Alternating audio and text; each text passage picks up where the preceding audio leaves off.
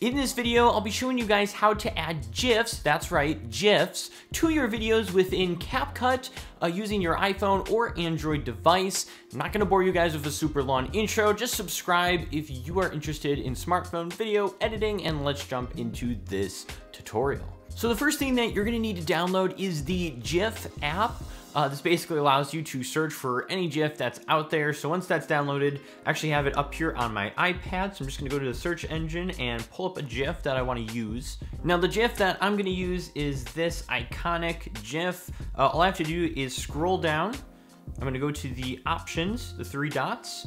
And what I'm going to do, if you are on iOS using an iPhone, you're going to convert to a live photo. If you are on Android, you're just gonna save it to your camera roll as you normally will. Now, since I'm on iPad, I'm gonna click Convert to Live Photo, and I wanna do Save as Live Photo full screen, just as it is. There we go.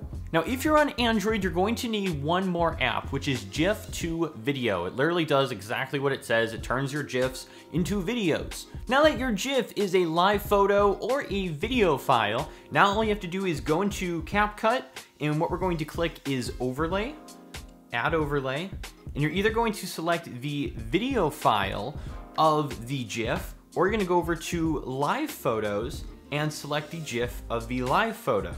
I'm going to add that. I can take my fingers, I can shrink it down. If I wanted to, I could crop out those black bars by just using the edit crop button. But now, when I click play here, I have the GIF in motion on my screen within CapCut. Want to learn more cool editing tricks within CapCut? Check out this playlist I've made that'll go through even more editing tips that you can use within your videos. Maybe subscribe too, but really, click this playlist. Why are you watching still? Click, click, click.